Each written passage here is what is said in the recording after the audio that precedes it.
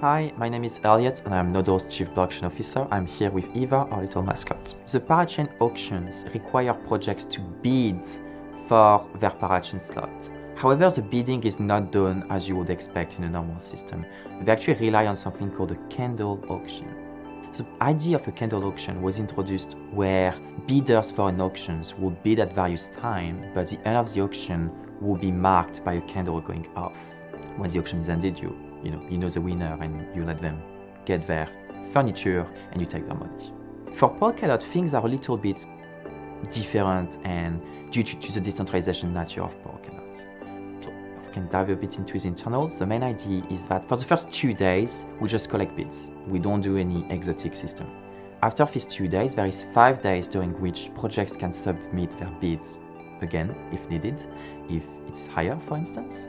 However, they do not know exactly if their bid will be considered for the auction. Just because at the end of the 5 days, the auction stops.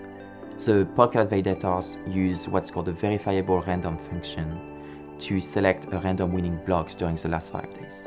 For the block, they look up at the state for the given block, and they choose a winner during that block as the winner of the auction, which creates an interesting incentive where projects and users are actually incentivized to contribute as early as they can, without trying to hold their bid for the last minute or the last second or the last block, which is a common problem on platforms like eBay, where when you're trying to bid for your new pair of shoes, during the last 30 seconds, everybody bids and you have no way to counter the bid. That's what we call sniping, and candle auctions are a nice way to make it more fair and to prevent that sniping issue.